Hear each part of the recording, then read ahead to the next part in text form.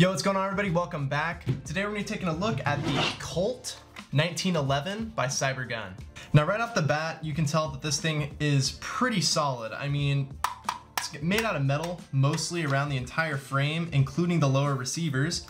The only thing that's plastic that I can see is the stippled hand grip here, which actually does feel pretty aggressive, so you're not going to have any issues with the gun sliding out of your hands while you're using it. One thing that I did want to mention is the sheer size of this gun, okay?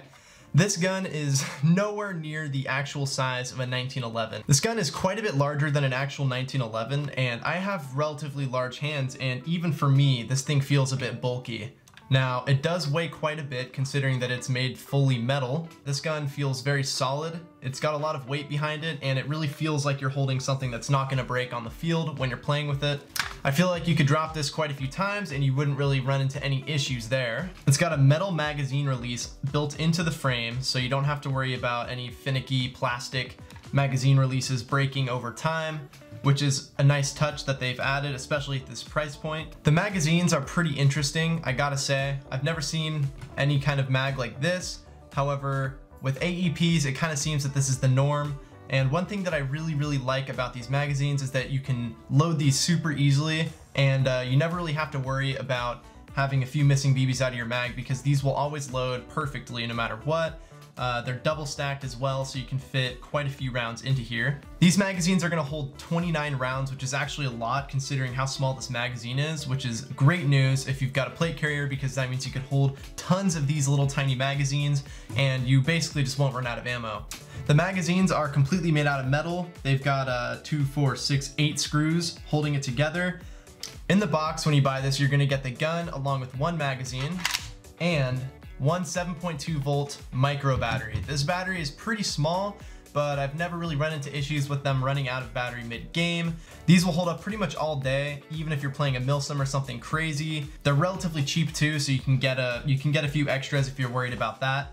So unfortunately with this model, because it's an AEP, you're not gonna get a slide that moves back. Instead, what you're gonna get is a slide that pops off like that, and it's going to reveal your hop-up unit, which is adjustable, by the way. You can see right here, there's an adjustment wheel, and this is actually where your battery is going to go. It's gonna go right here inside underneath the barrel, and there's a little piece in there that you snap it into. And then when you're putting the barrel back on, it just goes over the front orange tip like that, slides into place, and then you're going to use the catch to lock the slide in place so that it doesn't come off while you're playing. Theoretically, you could play without the slide altogether, but I don't really see why you would do that, especially considering that it's going to keep sand and dirt out of your gun. This replica is also boasting a dual action safety. So the safety is built into the grip right here, which means the gun is not going to go off unless you've got a firm grip on it and the actual safety is off as well. That's a nice feature because that means you can do sick pistol flips and not have to worry about the gun shooting your face while you're doing it. Unfortunately, the sights are not adjustable at all, but I mean, at this price point, you can't really complain about that. Another item that you get when you purchase this pistol is going to be a standard speed loader. Now, these speed loaders are just, you know, the normal speed loader. This one's black, feels like a speed loader. I mean, there's not much to really say. It works and does its job pretty well. I mean, it's not astounding by any means, but it gets the job done. Now, here's one of the things that I really did not like about this package, and that's going to be the charger. This charger just feels really cheap. The part that plugs into the wall itself feels pretty solid, but then you have this really thin wire that connects into the actual charging brick, and this is where your battery is going to go. It just clips in just like that. But there's this little tiny plug right here. It almost looks like an aux cable, and that's where all your power is going to be flowing through. I feel like that if I stepped on this or even set it down wrong, it would break right off. That would render your charger completely useless, and I don't really know where you can get a replacement of these. So that's one thing that I really didn't like about this charger. Another thing that's a serious, not only issue for your battery, but it could be a potential fire hazard, is that this battery charger doesn't have an LED indicator to even tell you that it's charging or if the battery's done. This is not a smart charger. All this does is just continuously provide a flow of power directly into your battery, which means that if you leave this plugged in for more than 2.5 hours, it is going to destroy your battery. Your battery will be damaged irreversibly, and you will not be able to get a full charge back after that happens. And it could potentially cause your battery to explode, So definitely not a very good design choice there. I don't think it would have cost them a lot more to make this a smart charger. In fact, I personally would be willing to pay $10 more just to have that feature included in the box.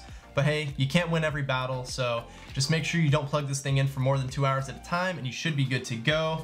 As far as the gearbox goes inside of this pistol, it's going to be a fully metal reinforced gearbox. It's based off of the 𝕄𝕦𝕤𝕚𝕚 gearbox, which is a pretty solid system. Way more expensive, and there's probably a reason for that, which you'll see in a minute.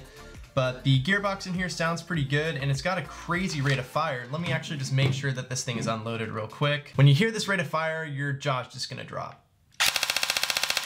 You can switch between semi and full auto on the side of the pistol here just with the fire selector. This comes in handy because if you play at a semi-only field, you're actually going to be able to use this and you're not going to have to worry about switching it out for something else. Now, it really is disheartening to have to say this, but I really can't recommend this pistol to anyone.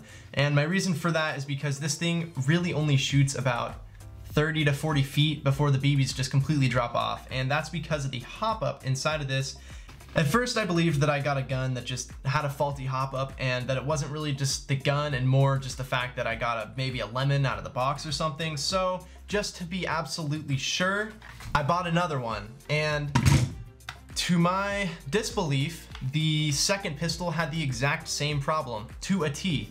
This thing does not shoot more than 30 to 40 feet, despite it having the power to do so. So I actually have a 𝕚𝕚 AEP right here, which shoots the exact same FPS. It shoots a little bit slower, but this gun can shoot probably 70 to 80 feet, and these just simply cannot replicate that. And the reason for that is just the hop up is bad. I think they may have just skipped the hop up, and that's kind of what you get because with these, while they are full metal, this one has a polymer lower receiver.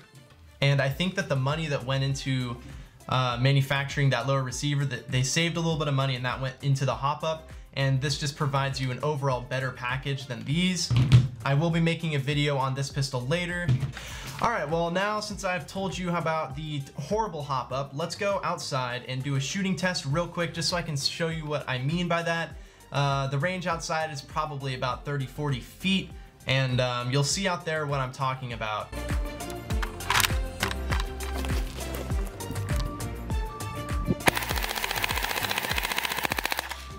As you can see, those BBs are barely reaching the fence, and the fence is only 40 feet away.